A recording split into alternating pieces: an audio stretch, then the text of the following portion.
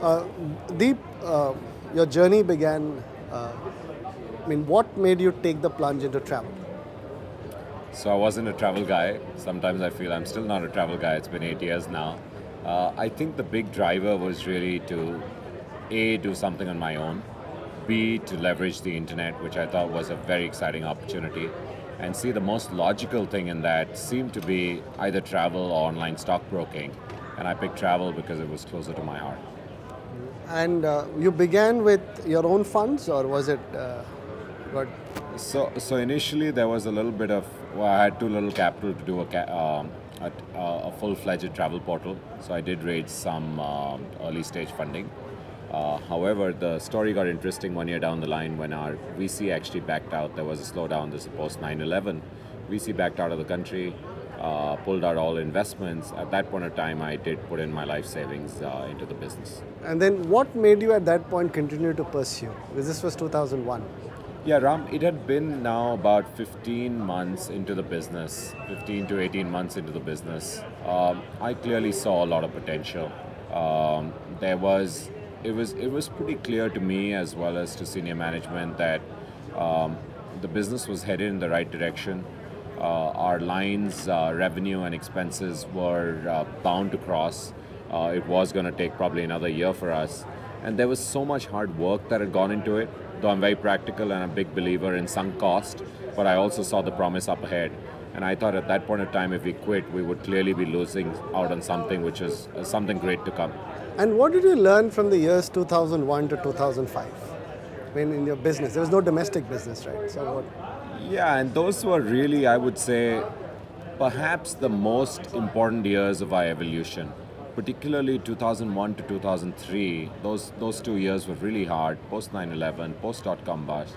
Clearly with with a severe resource crunch, with our backs towards the wall, going back to really what I would say is the classical bootstrapping days. And I think that was a very exciting time for us, and we really discovered the belief that we had in our business, the belief that we had in each other, the belief that we had that Make My Trip was clearly, we were onto something pretty big. I think that toil and hardship for those 24 months really cemented the foundation for what is today helping us surge ahead. And if you had to highlight 2, 3 key capabilities that you acquired in those initial years, which today you're able to use, if you... I would say resilience is one. They say there's a fine line between resilience and stubbornness.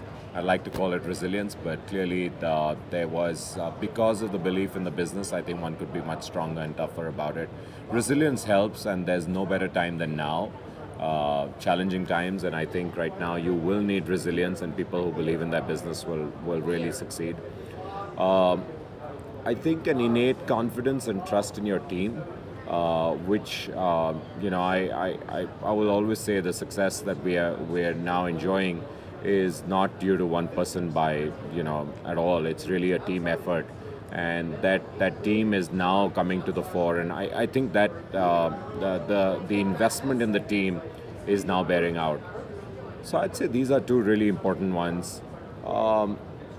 Thirdly, I think it would be, it's fair to say that it helped me kind of discover and realize for myself where one's own strengths lay, where my colleagues' strengths lay, and really to play to people's strengths. No one's perfect. I'm definitely not perfect. Some of my team members, they have their phenomenally strong points, but they also have their chinks. And I think I discovered at that point of time, let's play to everyone's strength. Let's give them what they are good at and right at, and let's not work too hard on the stuff that they need to improve. Let's just give that to someone else. I think that really helped. And today, do you wish you were a programmer?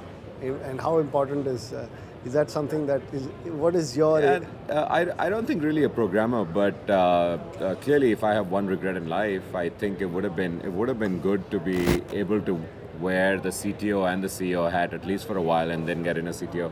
So I think the understanding in depth of the technology side of the business, yeah, it would have been an added advantage. But then again, this is, it's hindsight, and hindsight's 2020. But it could also have been, if I went down that path, maybe I would lose out on something else. Correct. Thanks. Yeah.